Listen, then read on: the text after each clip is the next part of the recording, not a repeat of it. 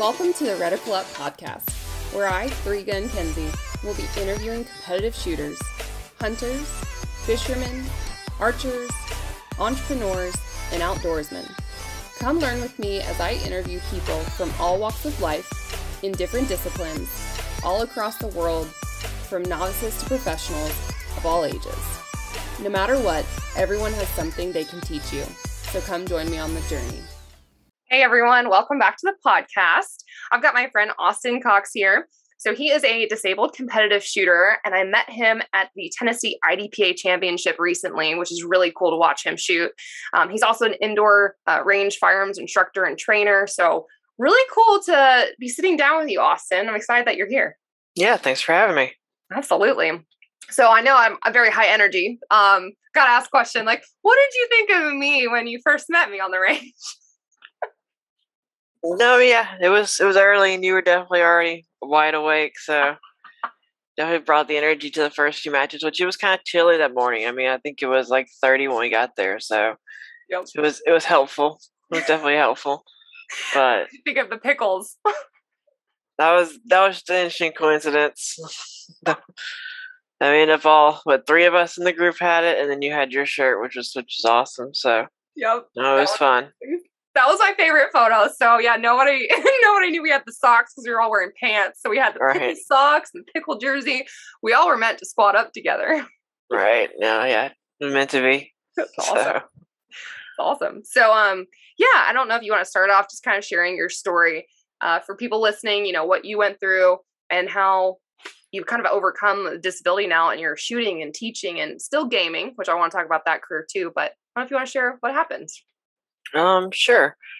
So it's about 4.5 years now ago, I was in a fire. I was burned about 65% of my body with third-degree burns. I spent total about 6 months in Vanderbilt's hospital in Nashville. Excuse me. I've had about 21 surgeries since then. Lost most of my left hand, and a little bit of my right hand, and then most of my body and stuff. So I'm in and out of the hospital still, here and there. I've spread it out a lot more. Yeah. But no, I randomly just decided that I needed more physical therapy from my burns. And so I just randomly looked up what was going on training wise around Nashville and randomly saw IDPA and was like, well, I'll just go look at it, and just went into the club match and just never stopped going after that. So it's been yeah. So you breezed over your story way too fast, first of all. I'm sorry. You're good. I mean, for people listening, it's pretty incredible, like what you overcame. So like, that's a lot of surgeries. I know you're still like you said, doing physical therapy and have to live every day with that. Were you always so positive about it? Because I didn't hear you complain at all. Like I would have had no idea, honestly. Like it didn't even register to me that like part of your hand was missing, honestly, until like the 5th stage, which is really bad. Yeah, no, I guess so. I just never really processed it as bad as it was through the whole thing. And so I was just kind of doing the next thing that I was supposed to do and just kind of hanging out, I guess. Yeah. And so that was kind of my mindset, was just what was the next thing, and I wasn't really looking further much past it. Yeah. And so I guess, yeah, it just worked out. I mean, I just naturally kind of make jokes about stuff, so yeah, it just kind of works out. So gotta laugh at yourself for sure. Yeah. I mean, that was total accident too. Like, yeah, sleepwalking's dangerous. Who knew? Yeah. Right. Yeah. So. Wow. So, and then I got to meet, which was really cool. Your dad came out, your wife came out, your whole family is super supportive of you. Oh yeah. I'm sure that's helped through everything as well. No, yeah, it was a big part of it. I mean, I rarely had half a day in the hospital where there wasn't somebody there, through most of it, at least, especially early on. Mm-hmm. So I definitely had a lot more support than most anybody else did. So that probably definitely was part of it. It was definitely harder on them than it was on me, only because they were probably getting more of a reality than I was. I was just kind of lost half the time. So, it was a big deal having them there all the time. Yeah. So So it really worked out. And my wife could work at the hospital and took my mom. So it worked out really well. So That's awesome. yeah. I mean, the other stuff too, with like recovery time, like you said, you're kind of never recovering. So like physical therapy for you, I don't know what that looks like. So shooting is a part of it, but are you also like having, I don't even know what that looks like for you. Do you want to share like how you've been doing that? So I don't really have like a formal physical therapy at this point. I mean, being 4.5 years out, I mean, there's some minor physical therapy that I do like after each surgery, specific to what graft we did or whatever we did during that surgery. But it's really just staying moving and kind of constantly trying to do more. But at this point, yeah, like I said, there's nothing really formal about it. It's just being active and trying to be as active as you can be. It takes more time, letting time work, and then the surgeries kind of key up with that. Yeah. And kind of, I can stop the surgeries whenever I feel like it. But we're still technically not out of the construction versus cosmetic stage, I guess is what they would reconstruction versus cosmetic. So I'm technically still in the reconstruction phase. Okay. But I can technically stop right now and I live a perfectly fine life. Yeah. But we're still doing stuff to kind of make things better. So. Yeah. Yeah. Love the dog. Sorry about that. No, you're good. So, okay, IDPA. So you went out and was like, I'm going to try shooting. Walk me through, just from your perspective, like what you learned in that first match, even just from a competitive standpoint, and then also like what you needed the tools wise just for your disability. It was one of the things that I really broke it down to try not to worry about the buzzer at all. And I spent, especially I think I spent the first 3 or 4 months just getting all A zone hits. That's all I wanted. Yeah. And so I had to just kind of mentally break it down like that. And then my gear, I got lucky that I found somebody, a firefighter in Texas, that actually custom made my glove for me, so it fit my left hand. And so I kind of made small modifications like that. Like I put Talon grip around my base plates just to give them a little more grip. And then it's kind of just the spacing of where they're at. I had to kind of that took over time. It wasn't the first match I got that figured out. So it's been a lot of playing around with small stuff on it. But there really hasn't been a lot of modifications that I've had to do. I think that I mean the biggest ones would probably be placements of stuff and where they can be, which I break all the rules technically. Because I can't keep it, back past 180 and everything, right, or 90. So it is what it is. But over time I've gotten it kind of figured out pretty well with where I want to play stat. So yeah. So and the difference between you, I had adaptive shooter from Team Glock on the podcast before, and he's in chair, so like visible disability, I guess, for people to see. For you and I watch you.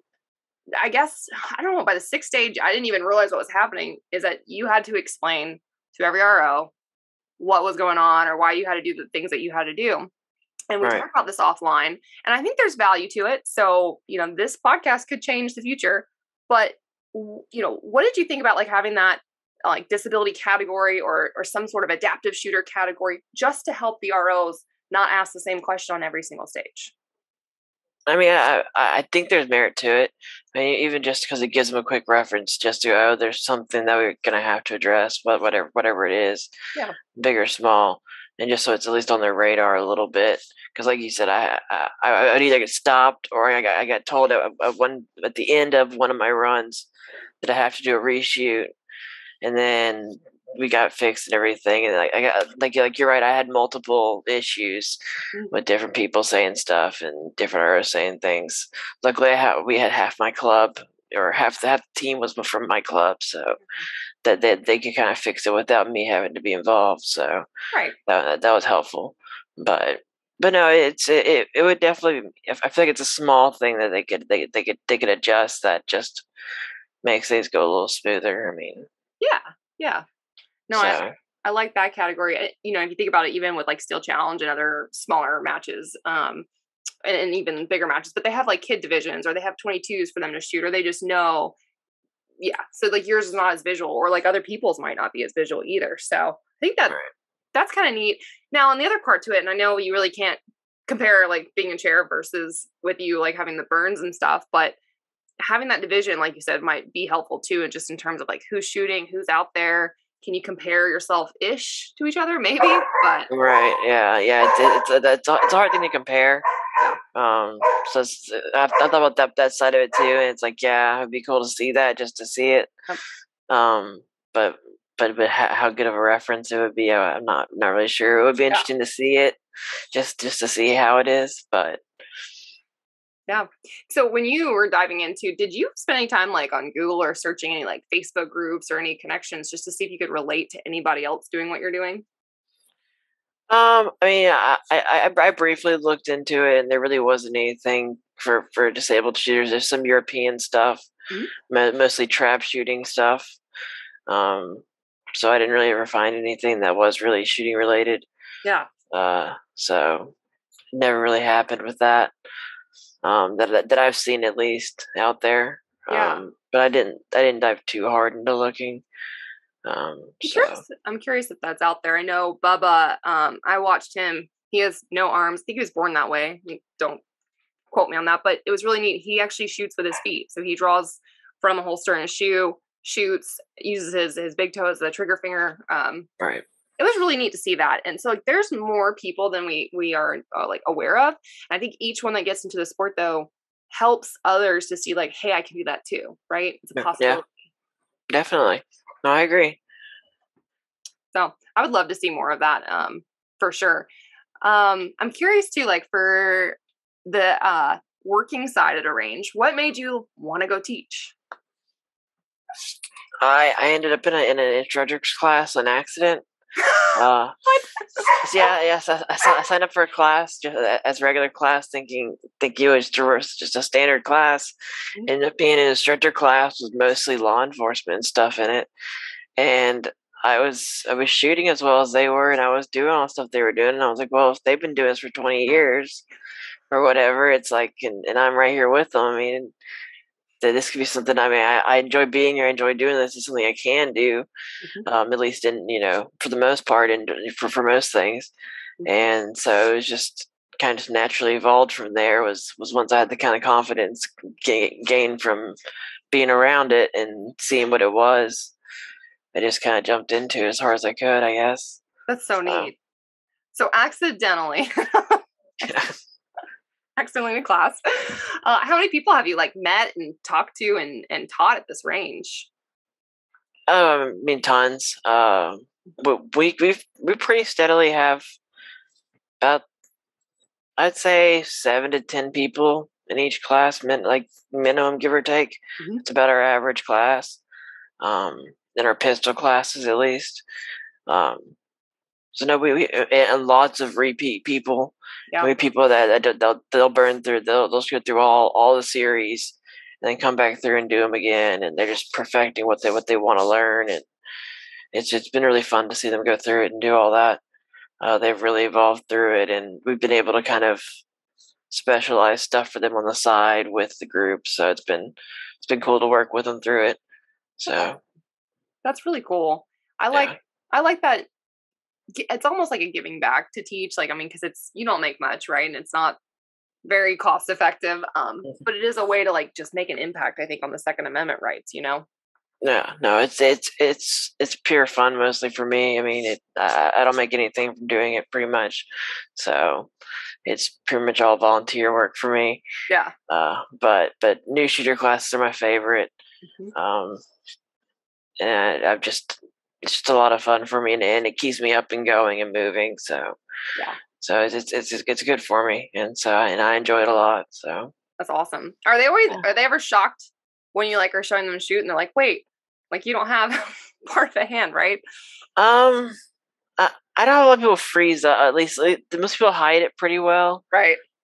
Every once in a while, people get caught off guard a little bit more than not, and they kind of freeze up. But not as much as you would think. Yeah. But I'm also pretty open about it, and do stuff with it goofy while I'm doing stuff. So it's kind of obvious pretty fast most of the time. It took me 5 stages. I'm not kidding, Austin. I was like, oh, 5 stages, which is so cool though. Like you said, like you can still compete kind of at the level of shooting. Things are a little bit slower or different, but I was like, heck yeah. Like, yeah, but to be fair, I was wearing like long sleeves, like glove and everything. So I was pretty covered up. So still, I mean, that's neat. Like, yeah, you're very inspirational to me, I think. And I have to remember to check myself of like, why am I complaining about that? Right. When there's real problems. So I think that's important. Was firearms always part of your life growing up? So I grew up hunting and fishing with my cousins and stuff. My actual house, family, then none of them really did anything with guns or outdoors or anything like that. So I really had to go outside the house for that. Okay.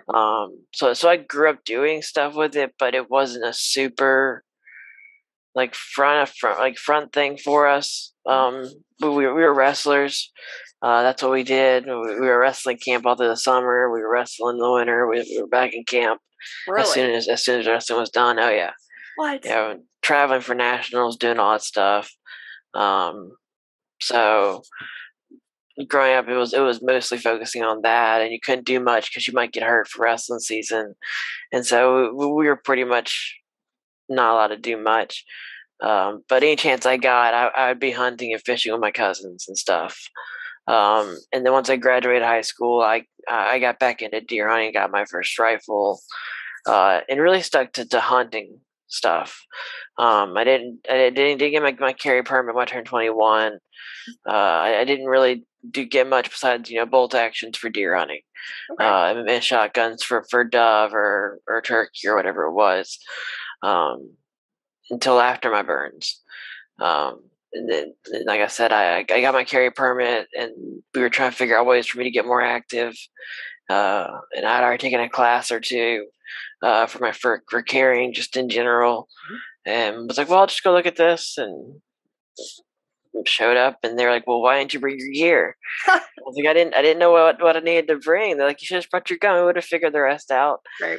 And so they were all super supportive and wanted to help me out, and would do whatever they could to help, and kind of pointed me in the right direction. So I got my gear figured out pretty quick, which was helpful because I just said the club I'm with, it's just they're a really good group of people, and they're just always there to kind of help out, and they loved helping new people. So it was just a good timing for it all. So yeah. Besides ammo prices, at least. Oh, so. Yeah. That IDPA match, though, for real, was one of my favorite squads I've ever had. And it was one of the worst matches I've ever shot. And it was one of the hardest matches I've ever shot because I did not understand IDPA at all. Yeah, it's simpler than USPSA, but it's just more finicky with the specifics of it at the same time. It makes you think harder and like in the moment. And then if you mess up, you're like, now what? Right. Oh my gosh, that match though. So didn't you win something for the match? Yeah, I won carry optics in novice. So proud of you. That was so exciting. I know we were talking about that offline, but we both won our divisions. Yes. That's a big deal. Yeah, no, it was really fun. It was really cool.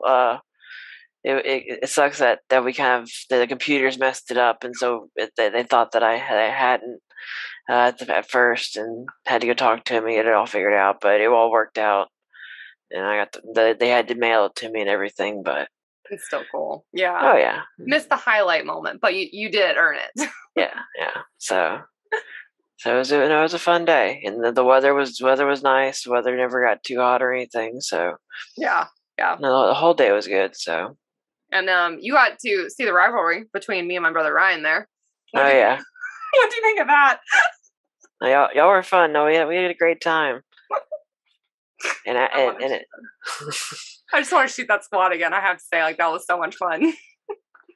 I'm sure we'll all be there again next year. So let's do it. Squad up next year in 2023. Whoever's listening, you're on the squad again. Awesome. Now, how do we get Allie into shooting? She shoots. I mean, she's got more guns than I do. It's just, Nuh-uh. at least, I mean, she's got more pistols than I do, but she just won't come to IDPA. I don't know. No, we'll I mean, change that. she's got holsters. She's got everything she needs. So, So maybe she just needs like a friendly push. well, probably. Okay. I think by next year we could have her, or I could introduce her to the PCC dark side. I hate so much here. No. I know. Oh, sorry. We've digressed a little bit. Okay, so you've lived so many different lives. I have to go back to the deer hunting. So did you grow up in Nashville?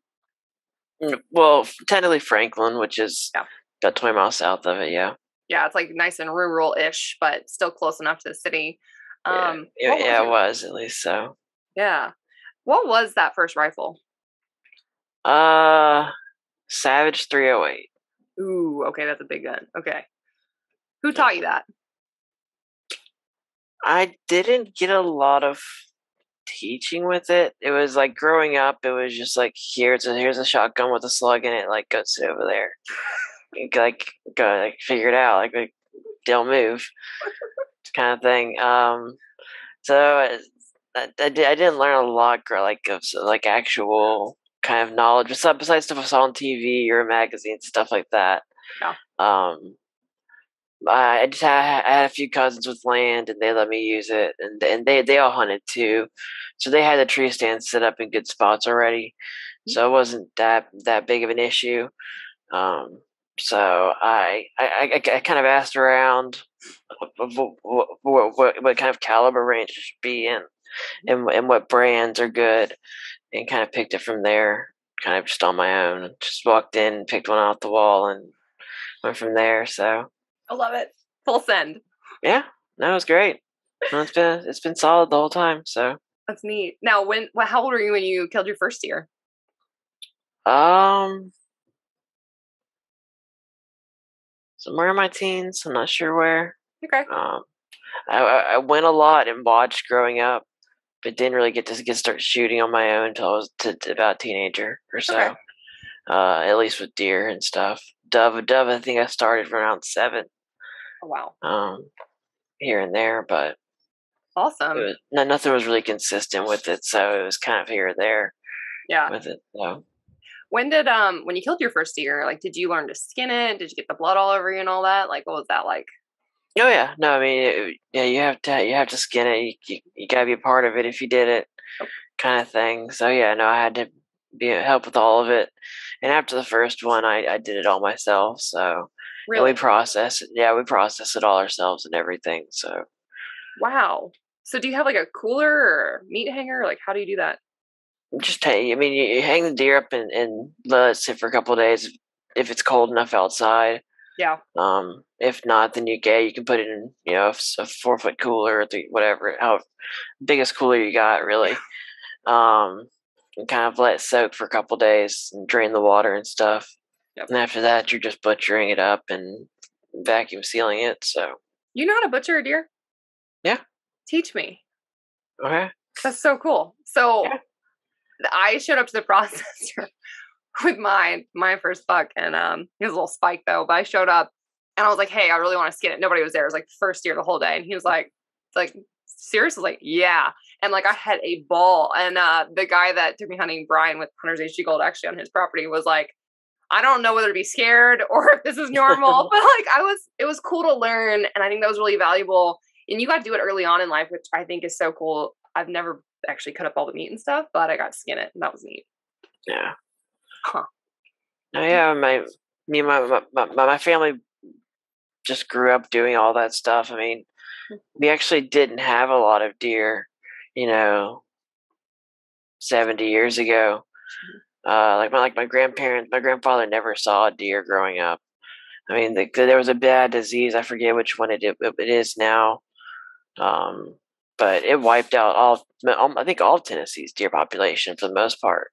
Yeah. And we have almost no turkey, no deer, no anything. When it comes to big game animals, for a while there from a certain disease. And we had to bring in a genetic crossbreed from like 7 different states that was resistant to everything. and make kind of like a super hybrid deer that would work here. And now we're like top 5 in the country in deer and top 3 in turkey. So we've done a really good job with and we got elk now.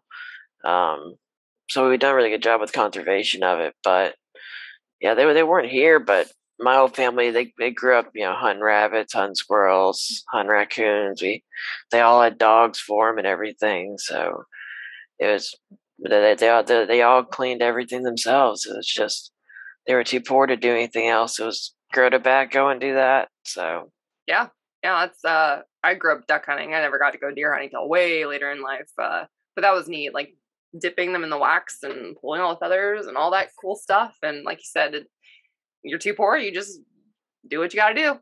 yeah, exactly. How hard do you think it would be? Because I know, how hard do you think it would be if you were like a child that wanted to go hunting, or you're someone that's listening to this, an adult that want to learn that, and you have no background, right? Like your family didn't hunt, you have no knowledge. Like, where do you start? There can be a little bit of a curve to it. Mm-hmm. It really depends on your area. How's the public land? Mm-hmm. Public land kind of gets a bad rep a lot of the time when it really is actually legitimate, hunting ground to use if you use it right. Some can be overused, some can be, just way too much, and they're kind of blown out. But they can be. I've seen some big deer pulled out of public land, and I really have. And so that's kind of a good place to start. And of course, with the internet now, it kind of makes everything a little bit easier. It does. You can learn a lot really quickly. Most of the stuff I've learned about hunting has been internet wise, honestly. Yeah. But yeah, it would be access to public land would be the biggest thing, and not really overthinking it. Really, I mean, especially in Tennessee, most of your shots aren't more than 100 yards. Yeah. I mean, if you have really good eyes, you can iron sight that. But an okay scope, and that's got a good mount to it. It's not going to lose zero, and you're going to be good with the right with the good caliber and stuff. Yeah. I mean, wherever you go, for the most part, you're not having to do these crazy, West Coast. You're doing mountaintop to mountaintop. 2,000 yard shot where you're really having to figure that math out. Yeah, where you're elk hunting and stuff up on mountains. And it's just not the same here. We just don't have those shots, at least Middle Tennessee wise. I guess you get a little bit more over there with y'all with the mountains, but yeah, but pass. That's not math I want to do. Yeah. The cool thing too, like how important do you think that is for you, Austin, to like pass down the information that you know of skinning a deer and quartering a deer and all of that to the next generation of people? No, yeah, I think it's an important skill. I mean, it's just important to know how food works, like where it comes from. Like people have a very disconnected, kind of mindset on how food works and how most everything works, from electricity to food, and where it comes from, and kind of how the process works. So just from that standpoint alone, it's just a cool thing for everybody to learn.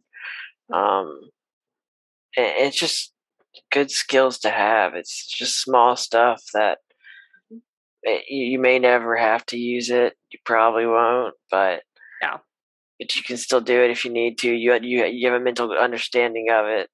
It's biology. It's understanding how the muscles are connected. It's anatomy. It's multiple things all wrapped up into one. Yeah. It's just something that's I think very good for people to know and to have understanding of, like even if they really don't ever use it. So. Yeah, I mean, I think what's going to happen is like generations from now, they're not going to have a clue how to do anything. Maybe the internet, sure, but they're going to be like so used to whatever is given to them that they're not even going to think like, oh, I need to do that or want to do that, right? Oh yeah, but it can easily happen. Yeah, that knowledge is so awesome. So hopefully the people listening and like the people that do hunt, like pass that knowledge on, take a new hunter with you, teach them how to do the things. and make them do the things. Yeah.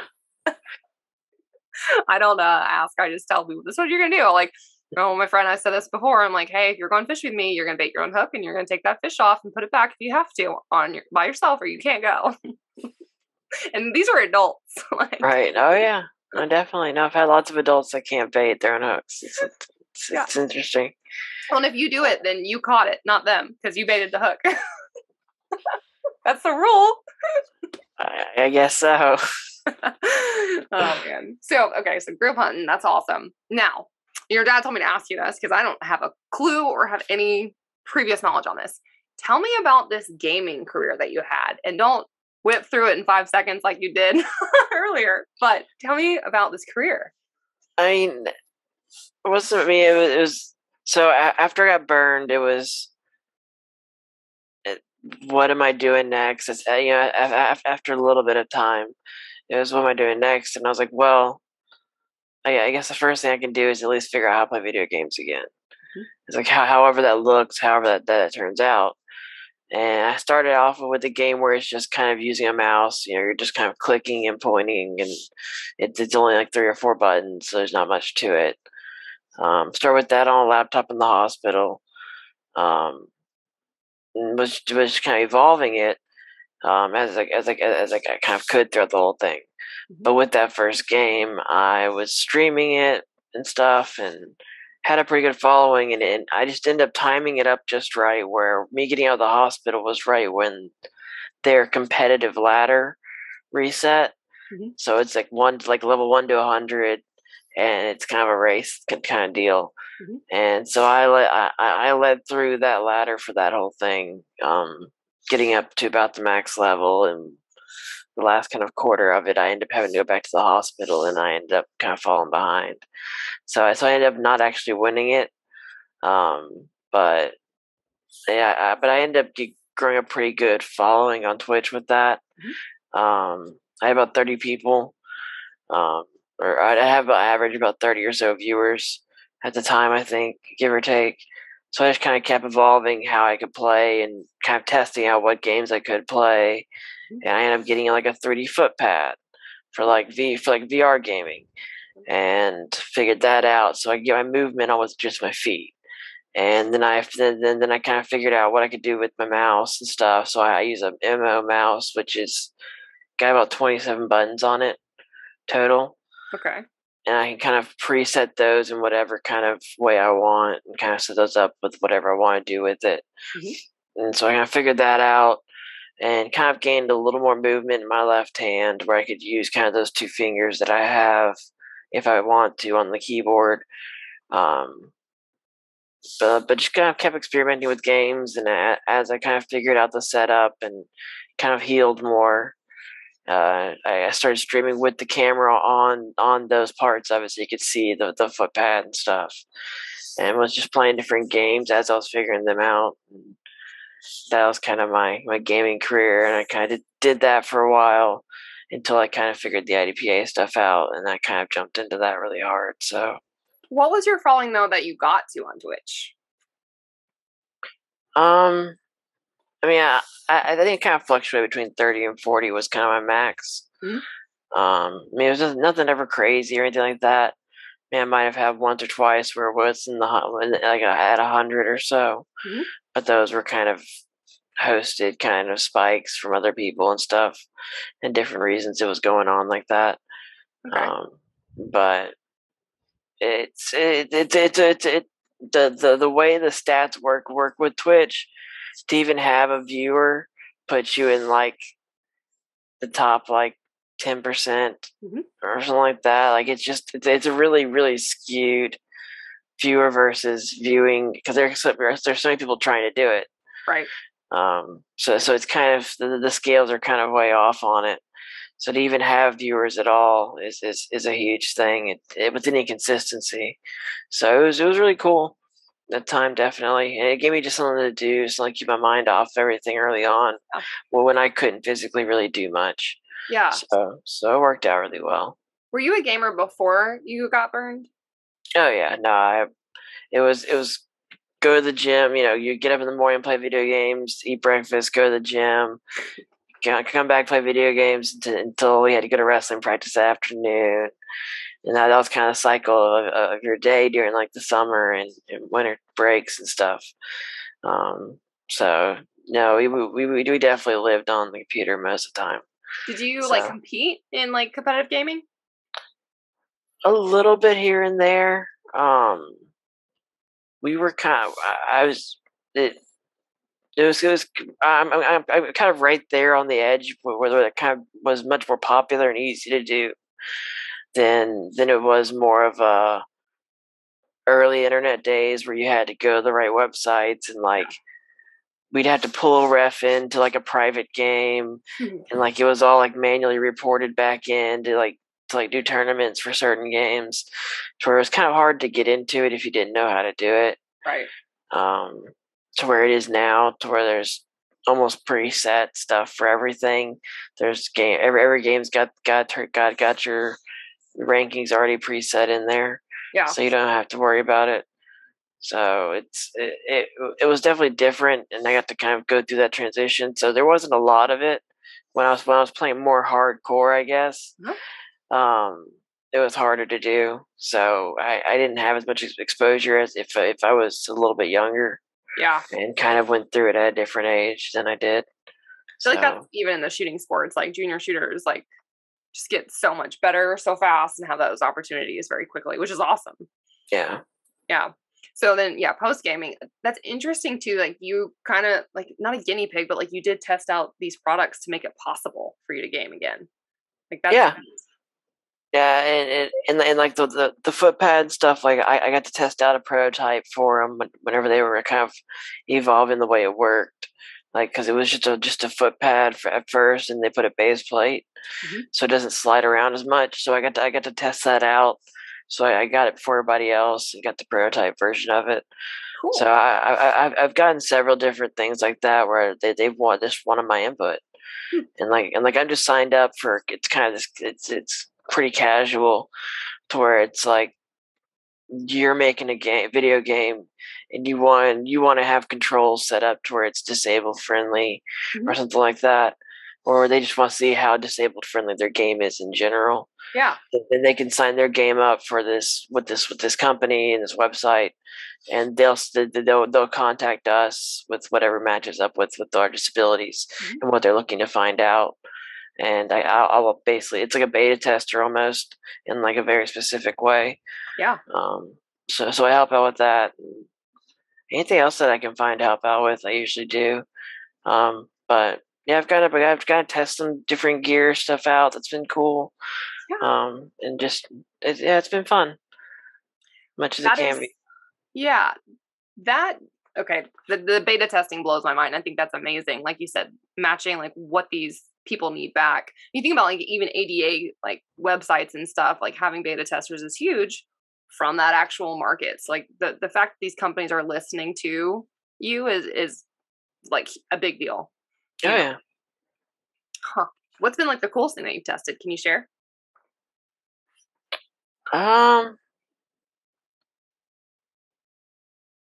Most of it's been macro like movement stuff.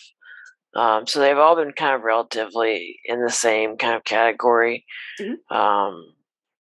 Like I had one that would attach my foot that I could do directions with. I have one attached right here on your headset. You kind of move your head one way or the other. It's supposed to activate things. It's been a lot of stuff like that. And those have probably been kind of cooler ones of them. But lots of RAM stuff. The game, just helping out with the game stuff's been really cool. Just to be able to help out with that. Okay. So IDPA. All right. So now we've got gaming. Now we're into the shooting. You told me before offline that you dabbled a smidge in USPSA. So how did you get there? To USPSA or to USPSA? Yeah. I mean, I enjoy it. I have nothing against it or anything. It's just it's more about convenience of being able to go to them. Yeah, is really why I don't go to more of them. but we have all of ours are on the weekends here, and they're all outdoors. So it's like I've got kind of a window time frame that I can do outdoors still. My body's still acclimating to being outside whenever the weather is kind of extreme. So it's still kind of, it can be a struggle. So that's kind of limited me, and they're all on the weekends, which I'm usually working. Doing. I'm usually on the range on the weekends, so it just hasn't been something that I could time up well since I started working and stuff. Yeah. So. But you shot 2 matches. Mm-hmm. Okay, and you shot carry optics, I'm assuming. Yeah. What was different about that you did like, or what was something like you didn't like compared to IDPA?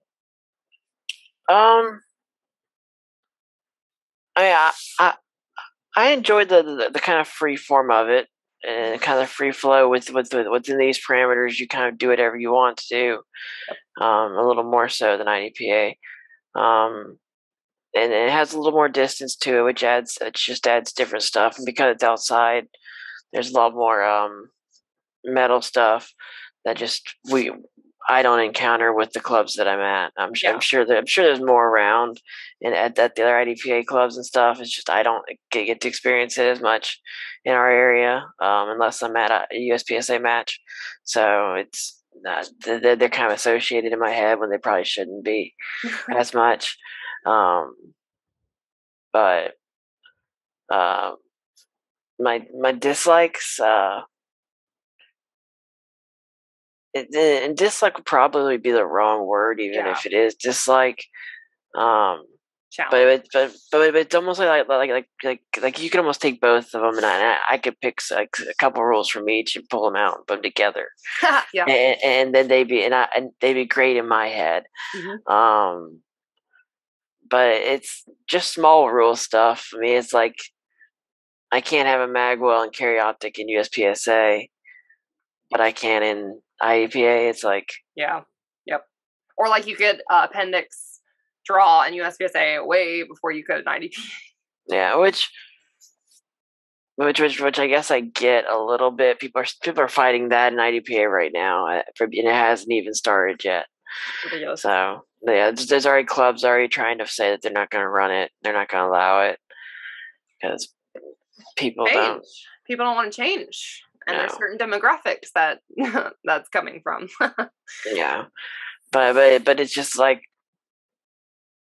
open gets a little crazy for me with the guns and stuff. So that's been more my hold off. Is I kind of like it being more simplified with the guns and everything a little bit. Yeah. I mean, the open guns are super awesome and they're super cool. Yeah. But there's just something about it that I like it being a more realistic. Kind of thing with IDPA is, at least on the rule sets with the guns and everything. Yeah. And even the belts and the gear set up. There's something about the round counts being lower, and you're kind of still doing the same thing because the round counts lower. You're still doing the same amount of reloading that you would in both. Yeah. You're just shooting less or you're shooting a different way. But yeah. But I mean, there's nothing major about USPSA that I can say I dislike. Yeah. It's just small rules that I prefer from the other.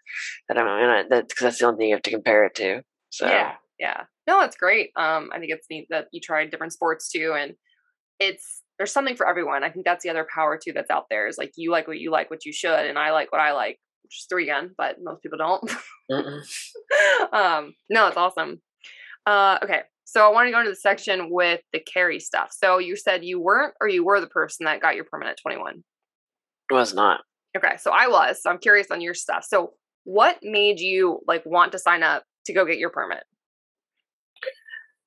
I mean, it was something that I always wanted to do. It was just never kind of in the foreground enough. Yeah. Priority. Yeah, definitely. Yeah, it just wasn't a priority. Yeah. It wasn't something that I needed to do right away or was worried about. And I guess and plus coming from my wrestler background, I had the confidence to defend myself a little bit more than most. Yep. And all that. So that was all. That also kind of put it less and less in the foreground. And so after getting burned, that became part of the factor. Was I can't really control things as much as I could beforehand. I can't do what I used to and take care of what I need to if I need to. And something that I have always enjoyed doing was just shooting for fun. Yeah. Shooting in the backyard, planking in targets and stuff, and it just was something I just hadn't focused on in a while. I was just doing stuff. Yep. It just been you graduate and I did all that stuff and deer hunted for a while, and then early 20s things just kind of you just kind of get focused on other stuff. Yeah. And so it just became a time where it kind of all just kind of synced up. It was, and I decided it was probably a good idea to at least try it out and see if I could. Yeah. And so we took a new shooters class. Me and Allie did beforehand, and then took the class, and yeah. Most people don't do that. I think that was really valuable that you just shared that, is taking just a new shooter intro to firearms class, because that there is value. Of course, I encourage people to go take a concealed carry class, but you're not going to learn how to shoot firearms concealed carry. You should be dry firing or practicing live firing and drawing from concealment. And there's aspects that you need to back up and do the basics, right? So that's really I mean, your carry class is more of a classroom class. I mean, it's not about teaching you how to do anything. No, it's a little more legal, but not at the same time. I mean, it's a lot of little bit of nothing kind of things shoved together that you really have to individually break down afterwards to really understand any of it with any depth. Yeah. Or so. Yeah. So you two took the beginner class, and y'all took the Tennessee enhanced handgun carry permit class together, I'm assuming. Mm. Yeah. How boring was that? I mean, I enjoy it, so it's entertaining for me. I'm sure she was a little bit more bored through the first bit of it until we got on the range. Yeah. But I did get bored with the shoot 5, load 5. Yes. To get through the target. So I missed a couple because I just got bored. Yeah. But no, it was good. It was fun. I mean, I scored a 90 something. I mean, it's I had a guy at the range. I guess that was Sunday. Yeah, it was Sunday. And he was like, "Hey, I'm coming back here to take y'all's carry class next Saturday." And I was like, "Cool." He was like, "Yeah, I'm just wondering." He's like, "Well, will I be okay with like how this target looks?" And I'm like, "Yeah." And he was like, "Well," I just didn't know. I was really worried about it. He's like, I got the gun in like February, and I probably put like 4,000 rounds through the gun. Wow. I'm like, dude, you're like light years ahead of what most people are doing. Like, you're perfectly fine. I mean, he was like shooting just a head silhouette of a target, so it was probably a 4-inch, 5-inch circle. That's awesome. I mean, that's what his grouping was. With probably 100 bullets or so. Yeah. So I mean, so I went and got him the actual silhouette. Of the actual class, whichever one it is, and I was like, "Here, dude, I'm like, just shoot it. I'm telling you, you're gonna be fine. Like, you don't need to worry about this. Like, seriously, like, you don't need much. You just gotta be able to hold the gun right, like for real, and your mouth right now. It's so fascinating that you just said like 4,000 rounds, right? I wish we knew the statistics. Like the basic firearm owner, even that takes a class or gets a permit, like how many rounds a lifetime? It's definitely not 4,000. Do they shoot? No, most not at all. I mean, most cops don't shoot that much in a couple years. No, that's disappointing in and of its own. But yeah, I think those are the people that I like training and talking to and meeting, the ones that are putting in the work and even saying like, "Hey, this is not enough," and they get that though. Like, pistol skills are super perishable. Oh yeah, very quickly. Yeah, no, I had my last big surgery back in September. I was out for a month, and that first match back, and I was like, I don't know if I can do it. Yeah. and I ran actually pretty well and did fine, and it wasn't bad at all. But it felt rough as could be.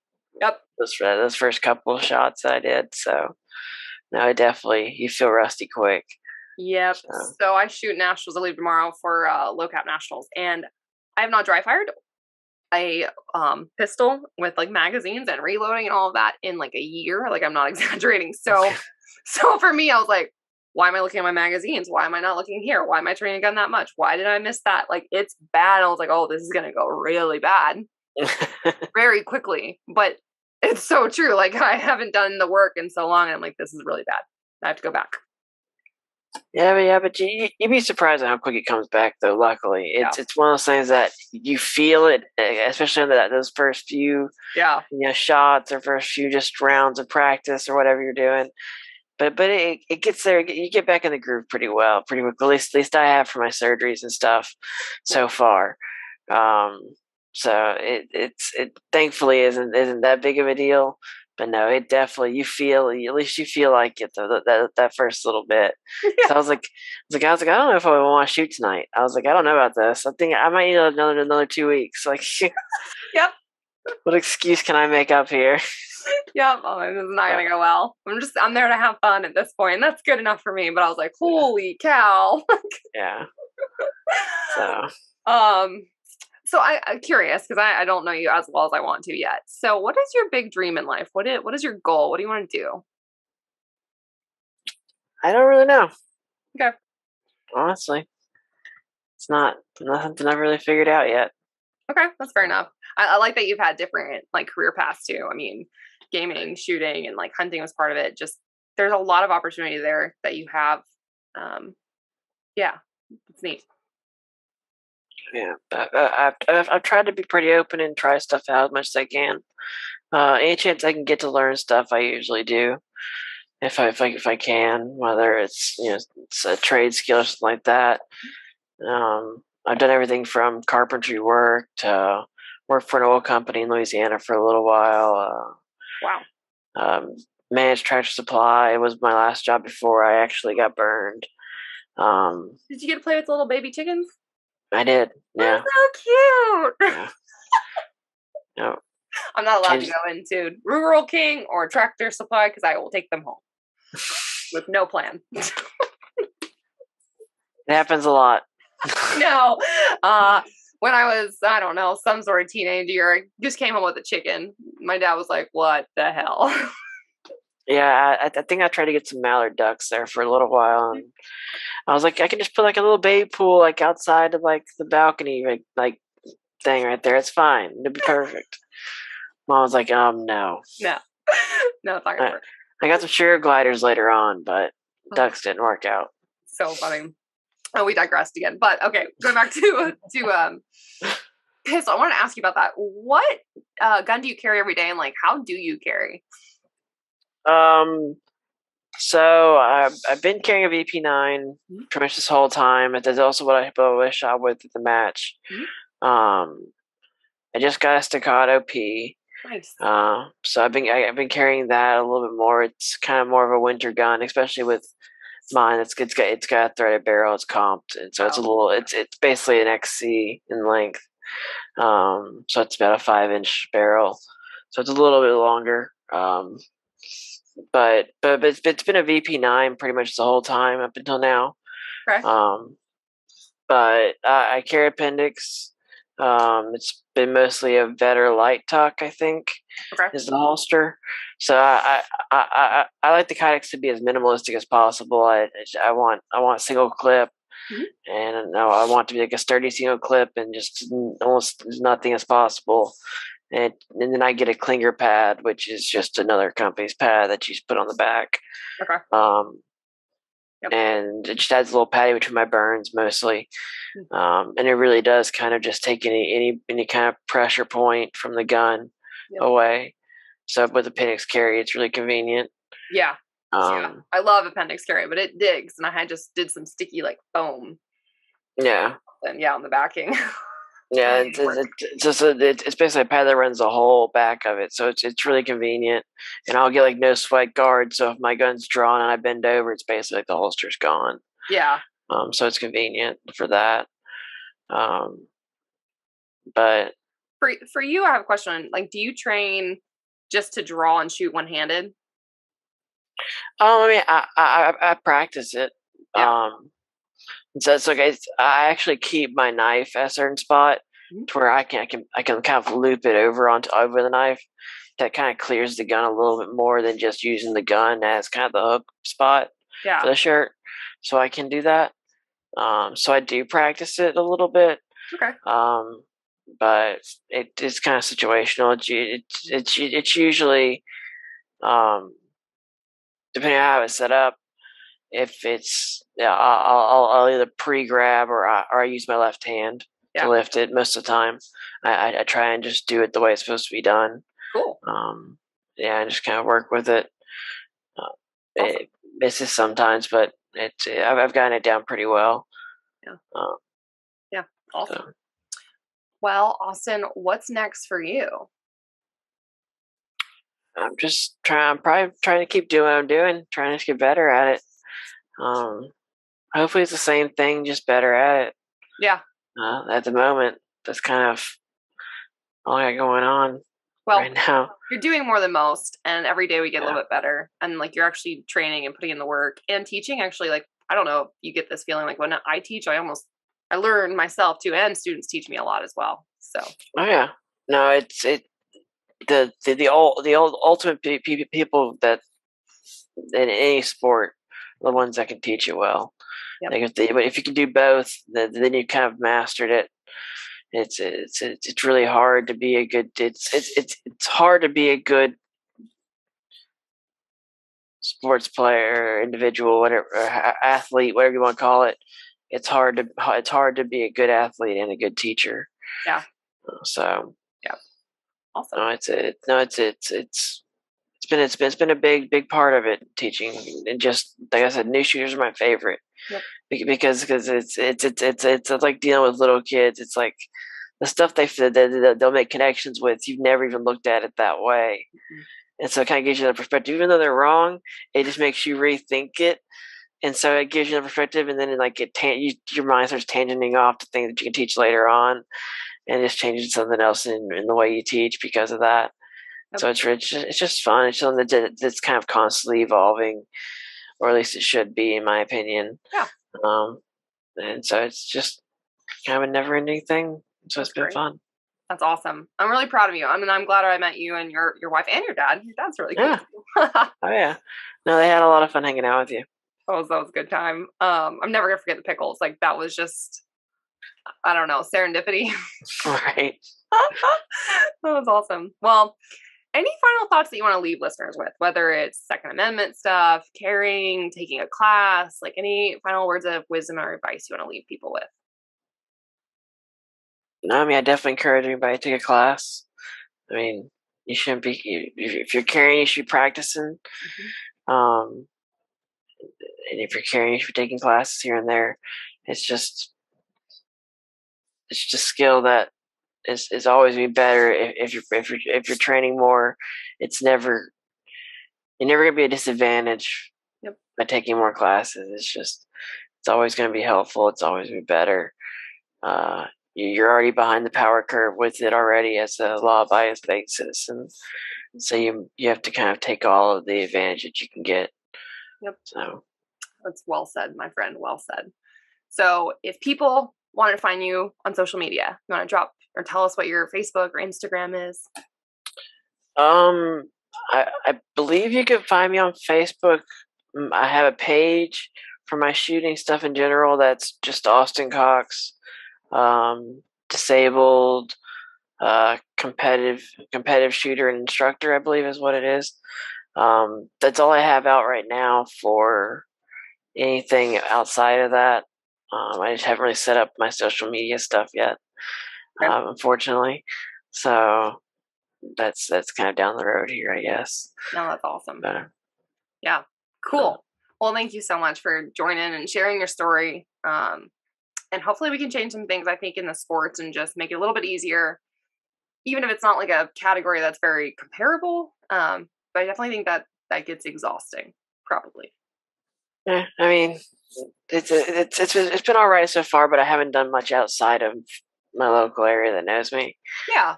So, but just in general, I think that would help the next person too. But I definitely agree that needs to be at least looked at, or at least consider. Yeah. At least put up and at least talked about a little bit. Yeah. But because I love seeing it. That's now 4 people that I know that's out there doing stuff. Then I'm sure people know more. So sure, yeah. Very cool. Well, thank you again, and no, of course, thank you. Can't wait to shoot again. Hopefully, I can do better at IDPA next time. You did great. It's fine. Maybe I'll do a pistol. It's way less to think about. Oh, man. All right, listeners, tune in for next week's all-new episode of the Reticle podcast. Thanks for listening. Thanks for joining. And be sure to subscribe to the Reticle podcast wherever you listen and stream podcasts. Thanks. Thanks for listening to the Reticle podcast. Be sure to subscribe wherever you get your podcasts and on YouTube. Follow along on social media at Reticle or 3 Gun Kenzie.